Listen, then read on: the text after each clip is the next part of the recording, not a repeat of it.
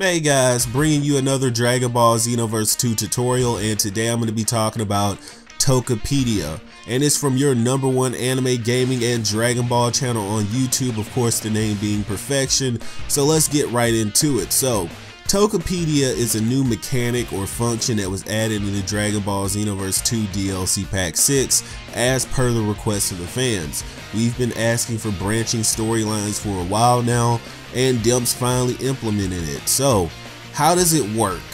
And that's what a lot of people want to know. How does Tokipedia work? So after you go through the story mode for DLC Pack 6 with Few, you'll have the opportunity to go through it again with different instructors. So this is the entire reason they implemented the partner system, the ability to customize the moveset of your characters, because you will be allowed to take them into any story mode with you to complete that story mode. However, the added incentive is to go through multiple times with different mentors, not just Whis, not just Cooler, not just future Gohan, but every single mentor at some point in time in the story mode.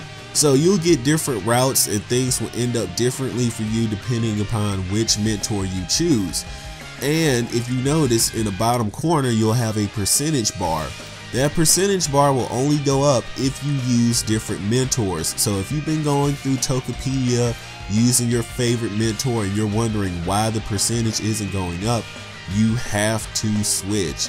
You have to use every single mentor at some point in time.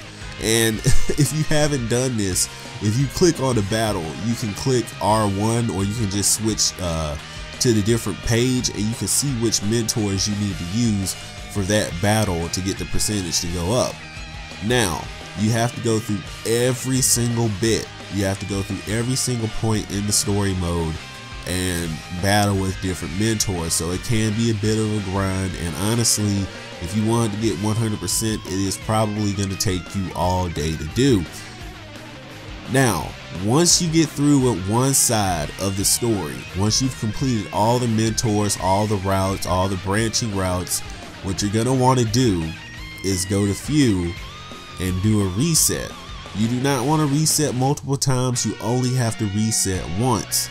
And once you reset that one time, you can go in and do the story mode in opposite way. So when you begin it and he asks you whether you're going to help him gather energy or whether you're going to try to correct the timelines as they should be, you can switch your option and go through the other side of the story mode route. And that's how Tokipedia works. So some people don't get it. I know it was confusing to me for the first 5 or 10 minutes, but that's how Tokipedia works. So let me know if you enjoyed the video. Hit it with a like.